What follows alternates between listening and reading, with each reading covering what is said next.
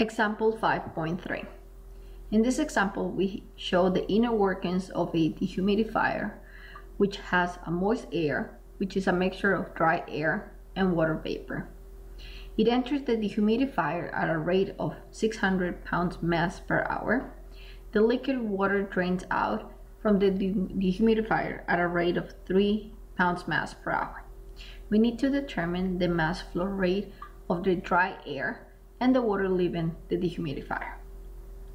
Notice that this is a mass conservation case for control volume. Therefore, the first step is to draw the control volume. The control volume is given by this boundary.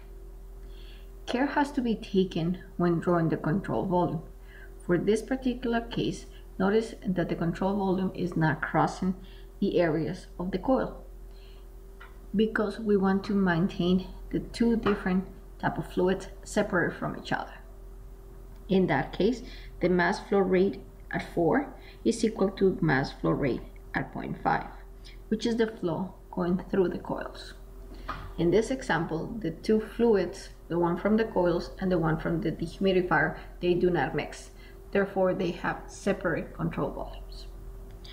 In the control volume that we're interested in, we have 3 control surfaces, 1 going in and 2 leaving the control volume.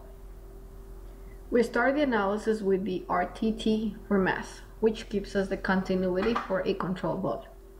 In this case, we have a steady flow, therefore this term is going to be equal to 0. The second term gets reduced to the summation of the mass flow rates, since the velocity at each one of the control surfaces is constant. So this term becomes simply the summation of the mass flow rates at each one of the control surfaces. We have, in this case, 3 control surfaces, so we write 1, 2, and 3. And we have mass flow rate going in, mass flow rate 2, and mass flow rate 3, and they have to be equal to 0. Mass flow rate 1 is negative because it's going into the system, and mass flow rate 2 and 3 are positive since they're going out of the system.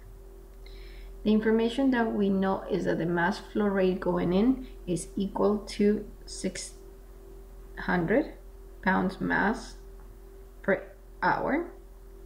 We need to calculate the mass leaving the system at exit 2. So we write simply mass flow rate 0.2, and then mass flow rate at 0.3 is equal to 3 pounds mass per hour, and that has to be equal to 0.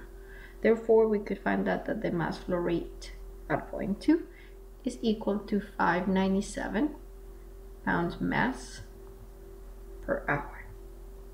Please note once again that because the flow rate for the control volume of the coils that are independent to the one of the dehumidifier, we could say that the mass flow rate at 0.4 is equal to the mass flow rate at 0.5, since they are completely different control volumes.